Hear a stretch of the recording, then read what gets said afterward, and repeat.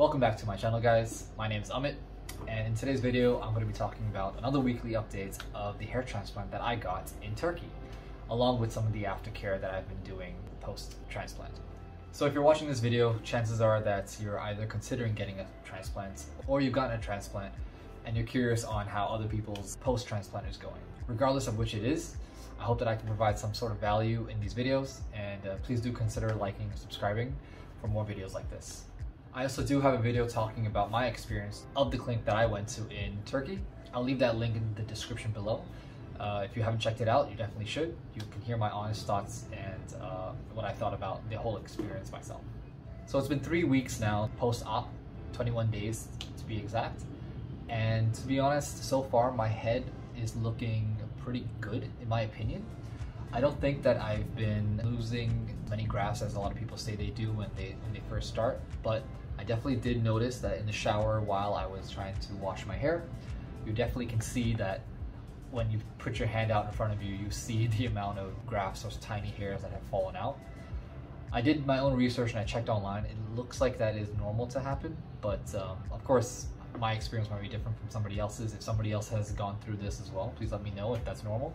But overall, I think the experience so far, these past 3 weeks have been fine. I've been sleeping normally. I've been going out normally. I haven't had that worry about people are going to be staring at my head, because honestly, I think the length that I'm at is pretty okay. I do notice that the sides of my hair now are starting to grow out more. And if you can tell that, you can kind of see that it's kind of growing out a little bit more compared to the top.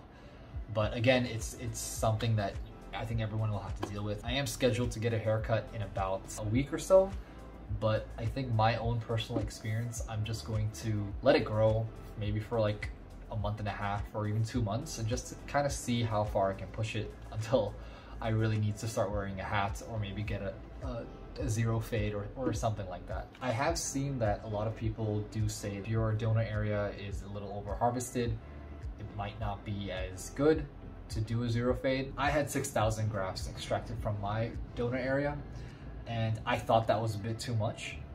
But then again, when I was at the clinic, they told me specifically that my donor area was really good and they were able to extract more. So again, based off of their experience with other results, I had no reason not to trust them. But I'm gonna just show you my head right now to see what it looks like after 3 weeks of a hair transplant.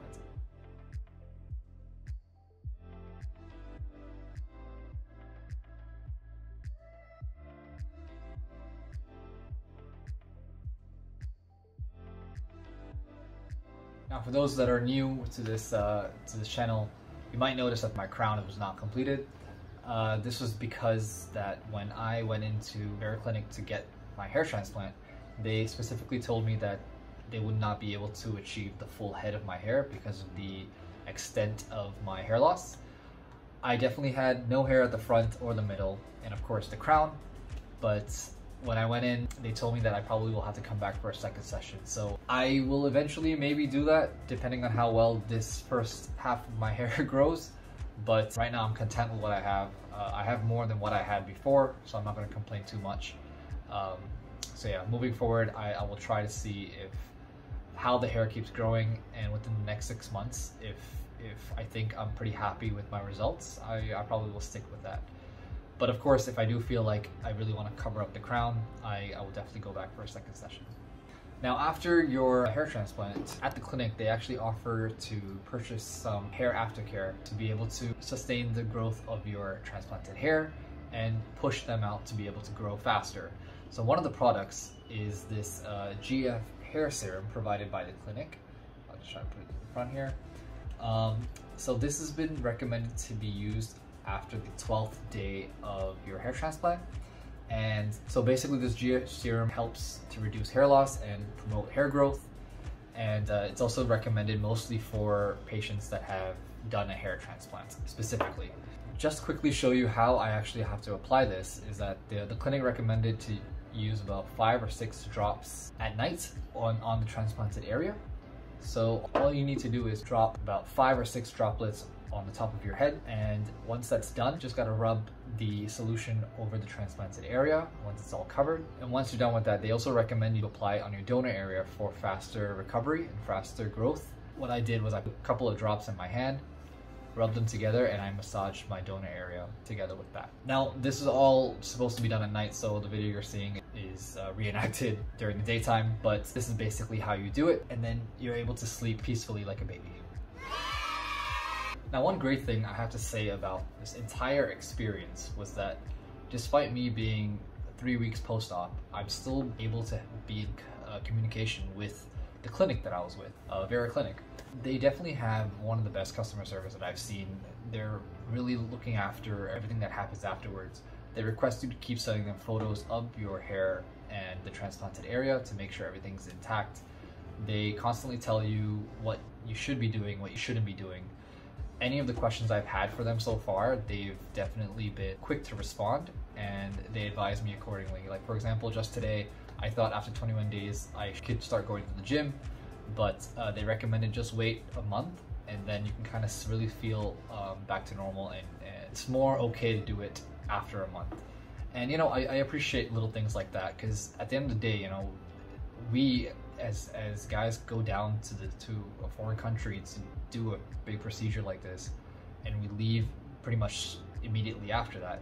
It's no joke, you know. It is a little scary, a little traumatizing, but it's nice to know that the clinic still cares enough to want to be able to keep following up with you and making sure that whatever you've gone through is correct and whatever you're going through is still happening correctly. So I really appreciate that from the clinic that I went to, Vera Clinic. I definitely do recommend anybody who wants to go check them out. I'll leave a link in the description below for you to be able to contact them if you're ever considering getting a hair transplant in Turkey.